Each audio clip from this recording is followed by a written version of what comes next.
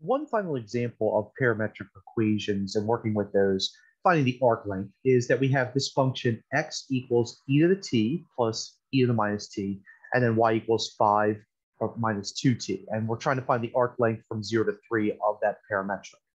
Now, remember, we have to use the formula that we're going to square each of the derivatives.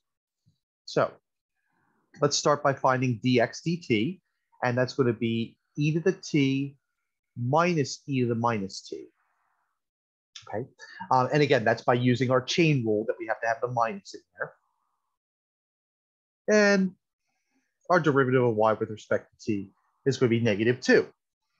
Right, so that doesn't look too bad so far, but we do have to square each of these. Okay, so we're going to square this, and we're going to square this, and we're going to square this, and we're going to square this. Okay, so if we square everything, okay, then this is going to become dy dt square is equal to 4. Right? And for this guy right here, we're going to have to change this into a FOIL. So e to the t minus e to the minus t, and then e to the t minus e to the minus t.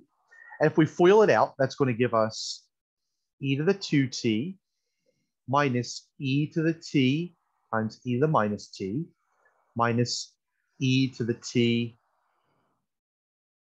times e to the minus t, and then finally plus e to the minus 2t. Right?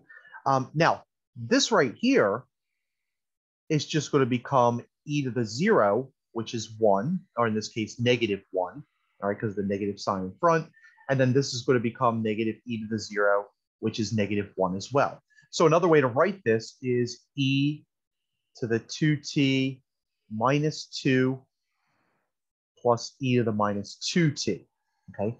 Now we're going to substitute this as well as the 4 back underneath of our radical for our length. So remember, arc length is the integral from, in this case, 0 to 3.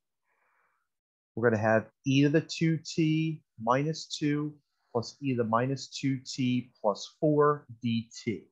All right, so remember, we take the square of the derivative with respect to x, or derivative of x with respect to t squared, and the derivative of y with respect to t squared.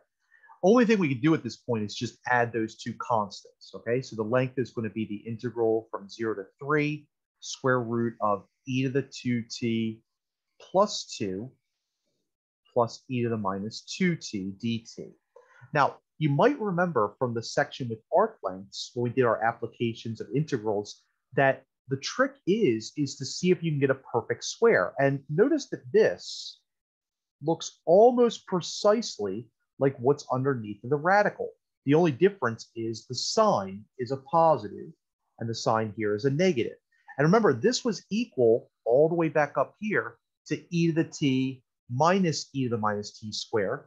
And so what we can do is we can just rewrite it with a plus. So if this were a plus, then this would be a plus as well. All right, so this is going to be equal to, by factoring, 0 to 3 square root of e to the t plus e to the minus t square dt. Okay, so again, all I did, just change this guy to a plus, and then this just becomes a square. And now this is really nice because those cancel out.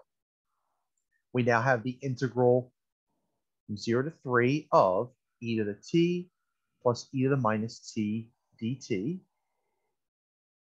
When we integrate both of those, they're pretty easy to integrate. So this is going to be e to the t. Technically, this is going to be plus e to the minus t over -1. We could just write that as minus e to the minus t. All right. Because remember, we're doing the reverse of the chain rule. And that's going to go from 0 to 3. If we substitute 3 back in, we get e cubed minus e to the minus 3. If we substitute 0 back in, we get e to the 0 minus e to the minus 0. Now, this one's just going to go away because we get 1 minus 1. Okay, that cancels out. And then a couple ways we could write this if we chose to. Clearly, e cubed minus e to the minus 3. Another way, e cubed minus 1 over e cubed. If we got a common denominator of e cubed, we could write this as e to the 9th minus 1 over e, or e to the 6th minus 1, excuse me, because we would have to add to get a common denominator. So this could be e to the 6th minus 1, okay? So, and again, we could rewrite this by multiplying e cubed by e cubed over e cubed, which would make this e to the 6th over e cubed. And then we still have the minus 1 over e cubed. So this is a way that I got this. All right. Most of the time, the back of the book answer would probably look like this. All right. But just making sure that you guys understand how to get that. Okay. I'm perfectly fine with this answer. That doesn't hurt my feelings. All right. So that's our parametric equations. Okay. So we've seen how to graph using technology, table of values.